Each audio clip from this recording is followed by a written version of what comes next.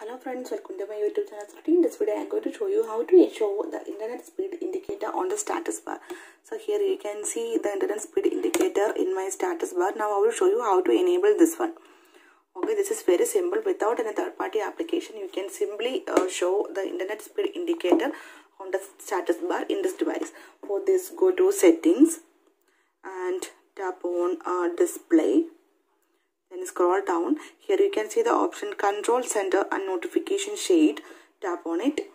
Then here you can see the option show connection speed. We need to turn on this option, then only we can see the internet speed indicator on the status bar. You can see. Now I am going to turn off this option, then you can see the change on the notification bar.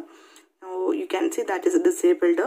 Now again I am going to turn on this option. You can see the internet speed indicator is on my status bar.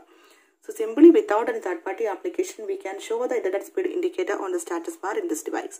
So hope you guys enjoyed this video. If you like this one, please like and share, and don't forget to subscribe the channel for more updates. Thank you for watching. Thank you. Bye bye.